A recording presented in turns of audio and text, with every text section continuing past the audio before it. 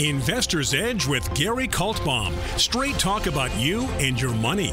Now from the BizTalk studios, here is Gary Kaltbaum. And welcome once again to Investor's Edge. I'm Gary Kaltbaum, your host. Thanks for being with us today. Glad you're here, ladies and gentlemen. Happy that you are listening. It's August 8th. It's Thursday. It's 2024. Hope you're having a good day. As always, this is serious talk that everything that affects you, and every now and then we try to help you out with other things in life, which will do a little bit of that at the onset of the show. But first, if you do not get this radio show in your city, we'll post it at GaryK.com. We'll also post it on our Twitter feed, which is now X. And if you don't follow us on X, you should follow us on X. We're pretty cool. And you can email me, but just be nice. We also post everything at podcast apps. And we talk serious talk on everything that affects you. We will do the markets, the economy, jobs, unemployment, taxes, deficit spending, scams, shams, corruption. And every now and then, we do health. So as you know, and I don't pull any punches, I don't drink. You know how many drinks I've had this year? What are we in August? 5. I've had 5 drinks this year, and I think I beat last year by 1. I don't do drugs. I work out, keep myself in shape. I eat pretty smartly and well, but you never know what's going to pop up. As you know, I had 5 or 6, as you get older, of back spasms a while back, and miraculously they went away. Recently, both my elbows, they're like little golf balls on them, and I'm going to see an ortho next week. Everybody thinks it's the bursitis, but one person said it could be gout because it's on both elbows. Who knows? We'll find out. But something else. So today, this morning early, I had some skin cancer taken out. And the only reason I even knew about it was because about a month ago, on the front of my leg, this big spot shows, not a big spot, but a spot. I thought it was out of nowhere. So I decided to get just a checkup on, whatever. So I didn't realize what they do, but when I get there, they did this started with the scalp, and they went all the way around, and they found 5 things that they sent away to check on. It came back benign. One of them is skin cancer. And what's funny is they called me up and she said basal cell something or other. And I'm like, oh, so what does that mean? Oh, you got skin cancer. But she was like very nonchalant about it. And whenever you heard the word cancer, you're like crapping in your pants. But they try to explain to you, no, this is not, the oh my God type, unless you let these things go. So I'm just letting you know, I kind of lucked out. I'm going to go every 6 months from now on to check myself out. And just letting you know, as you get older, especially if you're in the sun, may want to look at it. So what they did, what was funny is that I didn't know what to expect. I was out in 20 minutes, half hour. Boom, boom, boom, boom, boom. They did what they had to do. Right now it feels really, and I'm supposed to travel tomorrow, and I don't, it's ew, because it's right in my pectoral. But I'm just mentioning this to you. I've read about people that died of skin cancer. And especially if you are in the sun. So just letting you know, I'm good. And what was funny was, you always, when you hear that word, you're like, as I said, but I did my work on it and stuff like that. And the doctor says to me, yeah, I've done it 6 times already. I go, what do you mean 6 times? Oh, I've had 6 of these. I'm like, what? You've had what? No, I've had 6 of these. So just a little heads up on something like that. If you see something as you age, I know they tell you get the colonoscopy every 5 years at a certain age, whatever. I'm going to let you decide all that fun stuff. I'm not here to preach and whatever. I'm just letting you know just my day in the morning. And now, man, oh man, it's a stinging type, icky type, yicky, icky little pain in the ass pain as I stand up here. And then I read I was supposed to do today. Sit in a chair most of the day or sit up in a bed. And no, I worked all day. I didn't read the instructions for the day, and maybe that's what the problem is. Anyway, that's our start of the show today. Your health update today, ladies and gentlemen. Always trying to help you with everything that's going on in life in general. On July 11th, we're segueing, by the way, notice the big word. We're segueing July 11th, the day before. Everything's going fine, everything's cool, no big deal, whatever. We're a little bit worried because the NASDAQ and the techs were acting so damn well. And we're reading every day about how 6 stocks are 30% of the S&P and 8 stocks are 48% of the NASDAQ 100 and whatever. And we're happy and all that. And then we got what we consider an important sell signal. And when we give you a sell signal, nobody blows the whistle, nobody calls us. We're just big believers in the market dictating to us certain things. And sometimes we believe it's loud and clear. Sometimes it's more on the subtle side. But we thought that was a good one. It was somewhat akin to March 8th when you had that big reversal, and basically what it led to was the semiconductors hit a high of 52.17, went all the way down to 42.88. This time, from 59.31, it went down, we're not making this up, by the way, to 42.90. On Monday, the SOX hit within 2 points of the low on the last correction. And I must tell you, we didn't even recognize that until last night.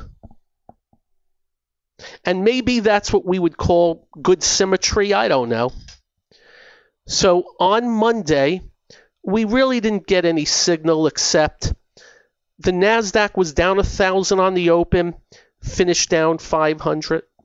On Tuesday, we were up strong, but finished ick. Yesterday, it was gross. I mean, it was really gross yesterday. Just finished at the lows of the day.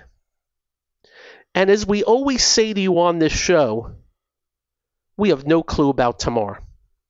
And we don't really even attempt to have a clue about the next day because you really can't tell. And then there are moments that are just wild swinging reactions. If you think about the last, let's go back about 6 days. We'll use the NASDAQ. The NASDAQ on August 1st was a Thursday, hit 17,791 and closed at 17,194. 600 points to the downside. The next day we gapped down and finished down about 400 NASDAQ points. And then the next day we gapped down 1,000 points, but only finished down 500. And then the next day at one time we were at 16,620, up almost 500, but only finish a couple of hundred. And then yesterday we get up to 16,709 and close at 16,195. 500 points. And it kind of sort of all happened, just throughout, which leads to today. And there's all kinds of news coming out. Oh, is it a recession? Oh, is it a depression? Oh, is it inflation? Oh, is it deflation? Oh, what's going to Fed do? Is they going to do anything? Are they not going to do anything? Oh, I don't know. So today, interesting enough, before I went to get my little skin cancer out, I wrote a pre-market report to the peeps saying, hey, the market's flat in the pre-market. The Dow was down a little bit. The NASDAQ 100 was flat. Hey, yay! Because I don't like up 500, down 500. Well, at 8:30 they came out with a report. We'll explain. Give you the news. I'm Gary. This is the one and only Investor's Edge.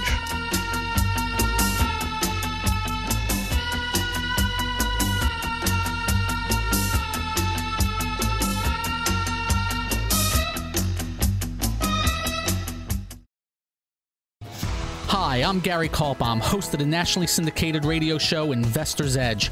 We're not just handsome radio people. We manage investors' money for a living, specializing in fee-based discretionary money management. No big commissions, just a fee on the assets that's managed. We also provide a full range of personalized services, including retirement planning, fixed income, and educational needs, all to assist you in achieving your financial goals. Understanding not all individuals have the same needs, we'll carefully evaluate your personal goals to determine a proper investment strategy. If your current approach to investing is not getting you to where you would like to be, call us to make an appointment for a complimentary portfolio review.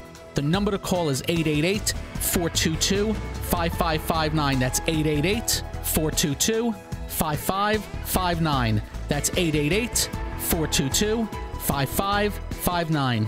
Investment advisory services offered through Kaltbaum Capital Management. It's time to switch on the integrator units and get the brain cells working. You're listening to Hey, this promises to be fun. Investor's Edge The last bastion of quality programming. with Gary Kaltbaum. It doesn't get better than this.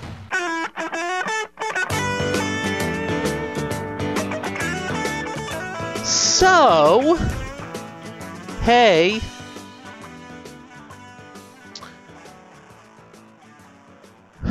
so we get these economic numbers, and there's been worry about the jobs.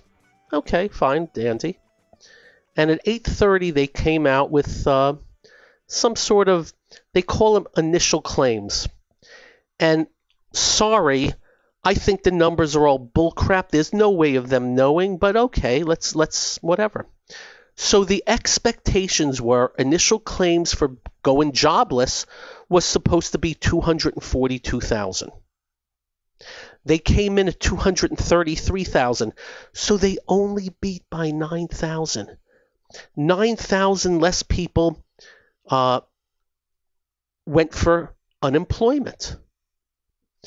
I'm not so sure that's a big deal, is it? It shouldn't be. It doesn't say things are that much better, does it?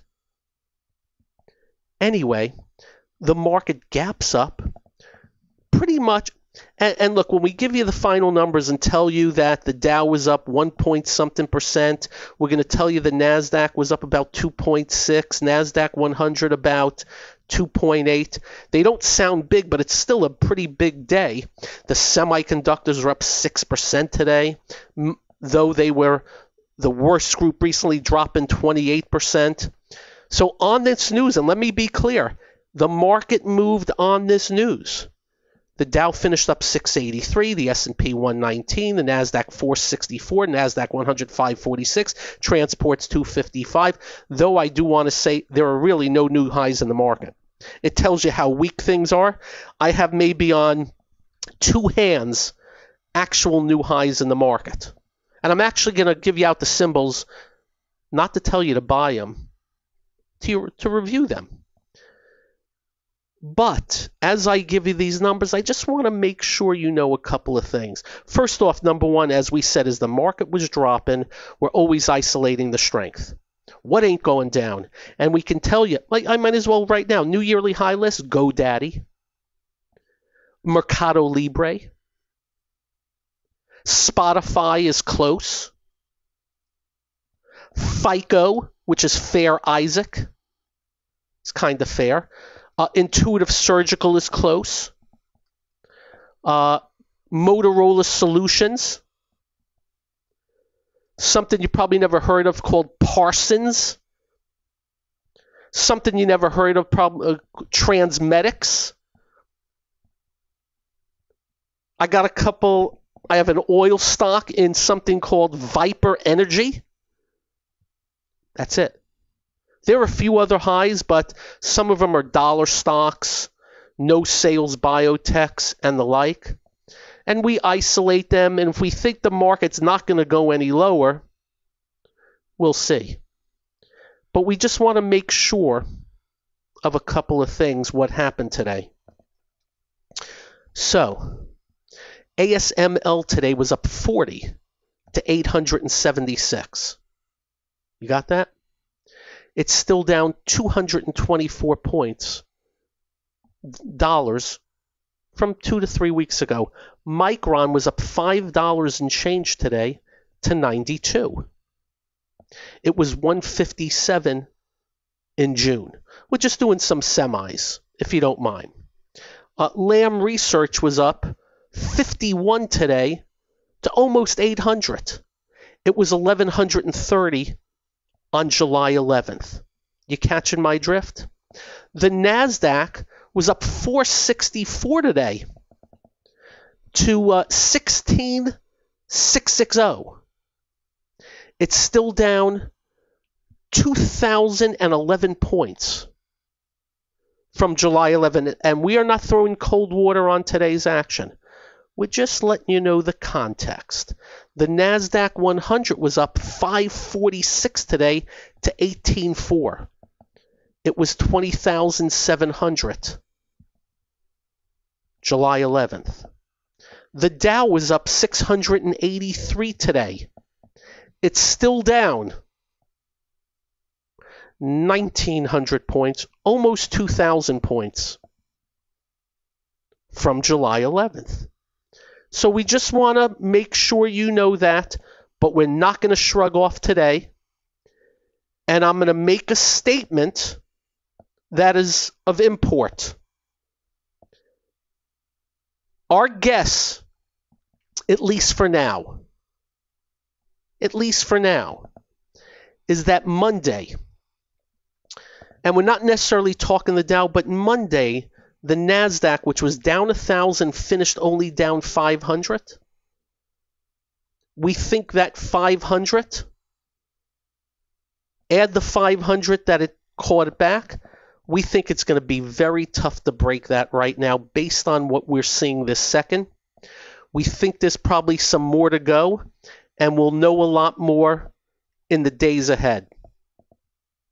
We hope the low has been put in. There's been a lot of damage done. Leadership, not many, as I stated. There are good reaction to earnings.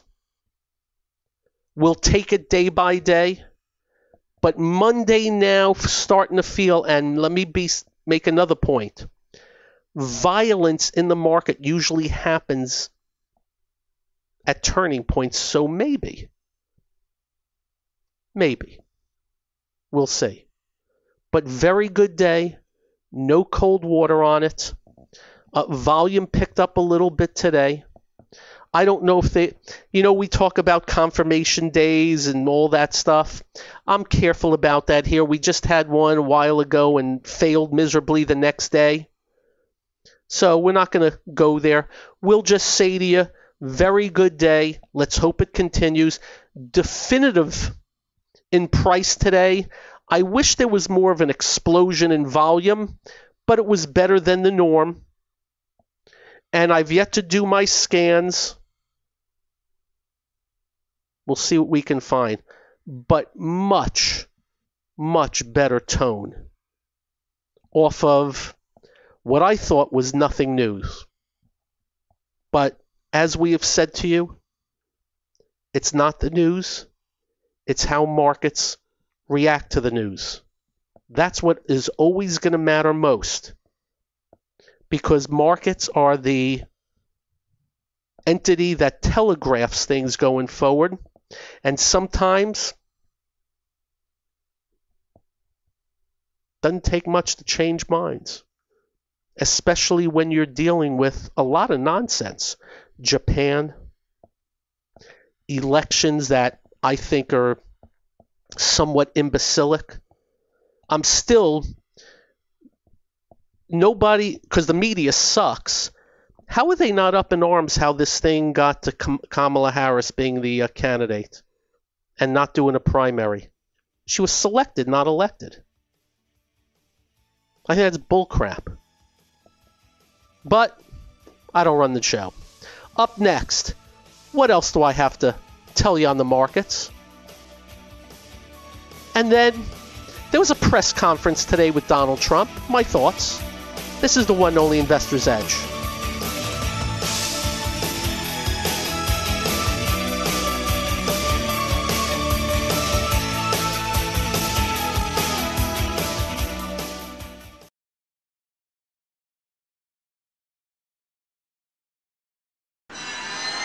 Listening to America is talking. Investor's Edge. He's got to be pleased with that. The crowd is just on its feet here. He's a Cinderella boy. With Gary Kaltbaum. Comes highly recommended. You're going to feel better if you talk to him.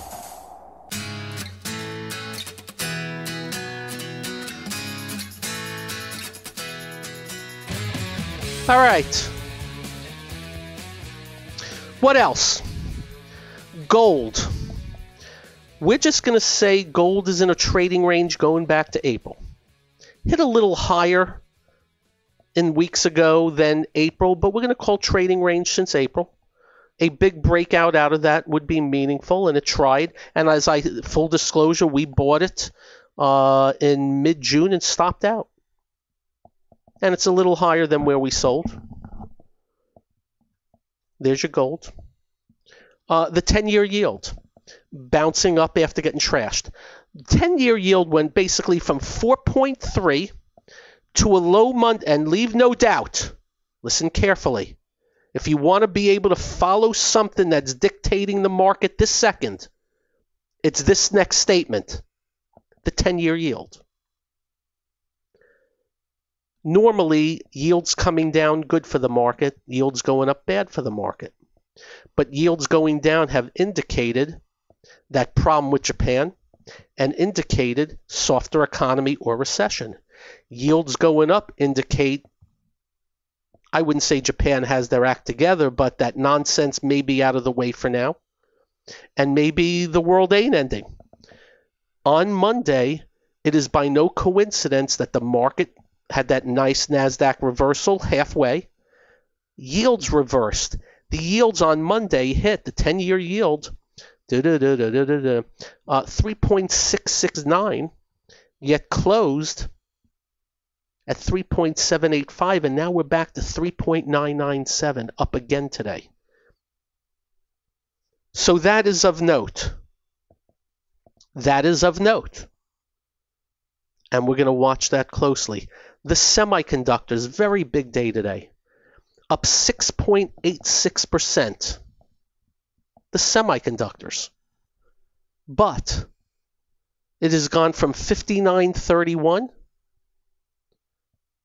and it closed at 47.30 today, even though it was up 300. And it's just back to yesterday's high. So 59.31 to 4, that's 22. Let me make sure of that 1,200 points on 59.30. That would be about, it's still over 20%, which has me stopping and saying the semiconductors got back above the 200-day moving average today. But man, oh man, I mean a deep drop. The NASDAQ held the 200-day moving average on Monday, as did the NASDAQ 100. That is going to be vital.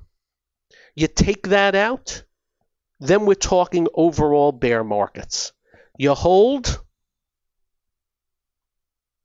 opportunity. Simple as that. So just letting you know, the semis are still down 20, and then there are things like a Micron, 157 to 92. That's 865, 42%, 43%. Just letting you know. The financials, very important.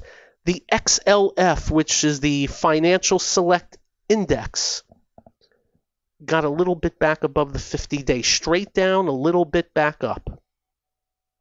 Important. The KBWB, which is the NASDAQ Bank Index, almost there. Trying. The regional banks held the 50-day on Monday after just coming straight down. In case you don't know, pretty much 59 down to 51. That is about 16% in 3 days. As we have stated, there's been some serious drops, but no cold water on today. Don't really need to get into individual names, but in the Dow, Amgen was down 20-something yesterday on earnings, back up 11 today. Caterpillar's been weak, economics, up 10. Goldman Sachs, one of the stronger big names, up 12, and that's above the 50-day moving average.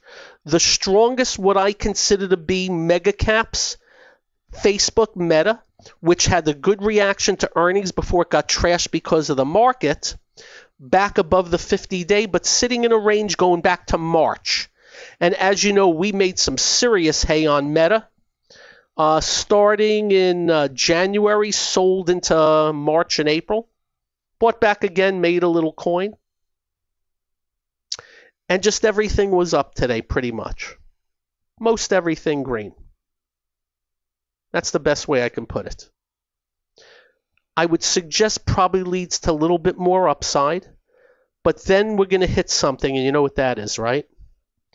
Massive overhead resistance.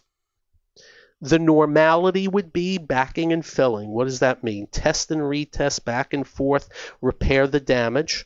But in the case of wicked, wild swings, Fed, Japan, I'm open to all outcomes. But I really, today feels like a confirmation of what happened on Monday. That's what it feels like. I did not say we're off to the races. It just feels like today was a confirmation of Monday. Not the Dow was only dropped 1,200 Monday, finished down 1,000. But the NASDAQ, which is a lot more meaningful to me. And now we'll see what else going forward. I don't think it's going to be easy. I will tell you, I had no inquiries today about shorting the market. I've had a dozen of them in the last day or so. Why? Because price changes people's thought process. And today was a good day. You also had some good reaction to earnings. You ever hear of Boot Barn? I've never been in one. 8% earnings growth was good enough for $16 or 14%. Go figure. Eli Lilly, and here's another context, was up $73 today to $845, but at the high of 2.5 weeks ago was $966. You're always in context, ladies and gentlemen. So my job's going to be tonight, measuring stick. I already know where the leadership is. I knew it yesterday. I knew it the day before. I knew it the day before. But you really need confirmation on the market. Why? Because if the market continues to sink, they're going to get everything. And I can tell you, Meta, one of my favorite big name, when it gapped up last week, it went from 520 down to 450 because of the market. So if the market craps out again, potential trouble. So we need the right market conditions. Today, I'm not saying goes a long way. I'm saying it goes away towards confirmation that Monday may have been worst of. If I had the market do my bidding now, have a couple of quiet days. Little pullbacks, but you know the market doesn't give a crap what I want or what I think. We'll see how it goes. So that is a pretty good synopsis of what we're seeing, what we're thinking. And man, oh man, it has been harrowing. And just so you know, we pretty much missed the drop. And it's still harrowing to watch. Still worry about the complacency. Everybody's on the tube. Everything's fine. Don't worry. Everything's good. Don't worry. Yeah, great. Just the correction. Everything's fine. Everything's good. Everything's great. The problem with all that, whenever we do go into a big bear market next, you know what they're going to say? Everything's fine. Everything's great. Great. Bull market. Just the correction. Don't worry. Everything's okay. Everything's fine. Everything's good. Remember that. And let's hope the worst is over. But there's a lot of broken stuff. Broken. We'll see if the broken gets better. Again, we're open to any and all outcomes. Up next. Hey, there was a press conference today. Election time. This is the one and only Investor's Edge.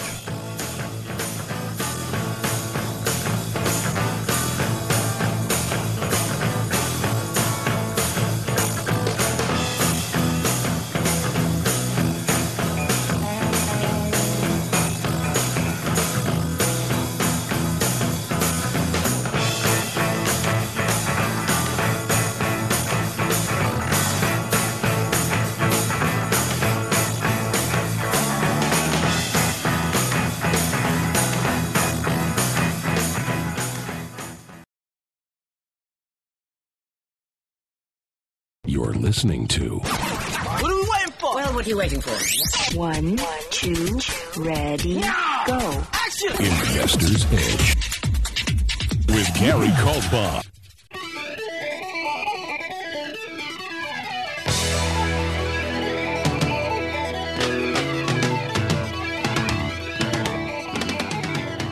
Hey there. All right. So, let me read these headlines to you. By the way, you know who Tim Walz is, right? He's the guy that's now running for vice president with Kamala Harris. Headline is Tim Walz, the Midwestern dad Democrats need. Headline, Tim Walz could take it to the House. Comparing them to a running back. Headline, why Tim Walz will be a potent weapon for Kamala Harris. Headline, Harris, Walz, and Democrats' joyful campaign.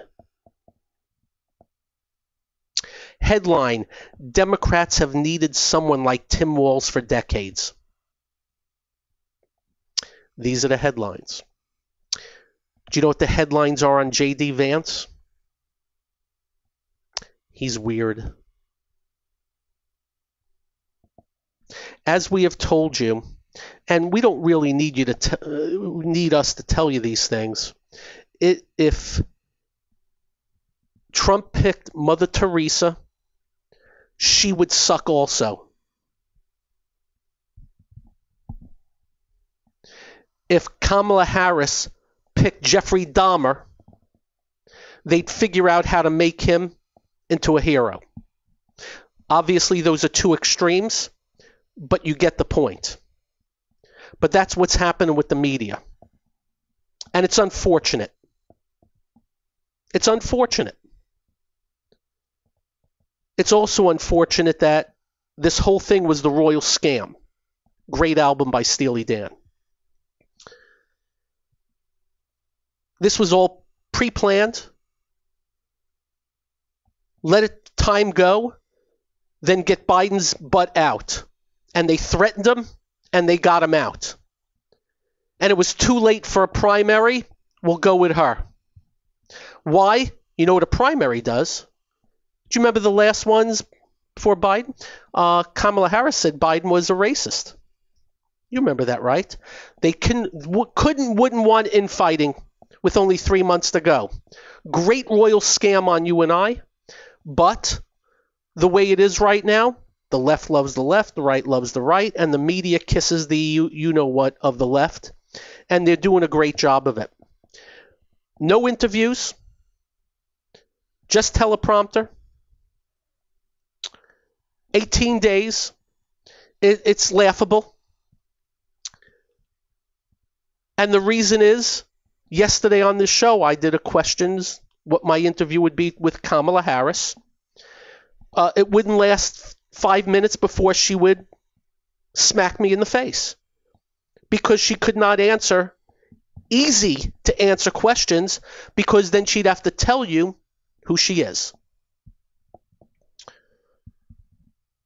High taxes, massive regulations, rules, fees, fines, mandates, oversight, control, giveaways, you name it. We don't want Trump either, but it's a binary choice. A little bit of Trump today. Press conference, very undisciplined. If I had him as I was an advisor, I would compartmentalize him into just a few tidbits and hit him hard. But he has to go all over the place and unfortunately loses a lot in the shuffle. But he's got some proposals out there. One, getting rid of taxes on Social Security. By the way, I don't know if you know this, a long time ago you didn't pay tax on Social Security. Now, I'm not sure if he meant for everybody or some people, but not a bad idea. You know, we think of less taxes. It's good news. People keeping more of their money. And you know what we think of Social Security, the greatest con job in the history of this country. Never needed it. Never needed a Social Security Administration. All they had to do was a forced retirement account for you. Goes into this account, goes into 10-year bonds. Every 10 years they redo. You know how much more money you'd have right now and still have control of it and not have a Social Security Administration that's running out of money because they spent it all? So good idea. He talked lower taxes, less regulation. It's what we want. We believe in we the people. Now, I don't think he's going to be able to get it done. He'd have to have the House and the Senate. And it's going to be a tough road. Don't know where it ends up. I think the Senate very good chance of going Republican, but who knows? The House should have been a blowout last election, but that got screwed up, and let's take away the blame for the second. I give him a 6 out of 10 on the press conference. Should have been a 10 out of 10. Why? The questions were friendly questions. They didn't have the real media asking questions. I think I heard a couple of people in the real media, but, you know, the harsh ones. If I was a candidate, I want the people that hate me asking the questions. If I was a conservative candidate, I'd go on CNN and MSNBC. Do you know why? Those are the people that don't want to vote for me. Imagine if I can convert them with my we the people talk. And how higher taxes don't make the wealthy poorer, but prevent you from becoming wealthy. Less police doesn't help your family. It helps the criminals. You know, logic. Hope he put his best efforts in.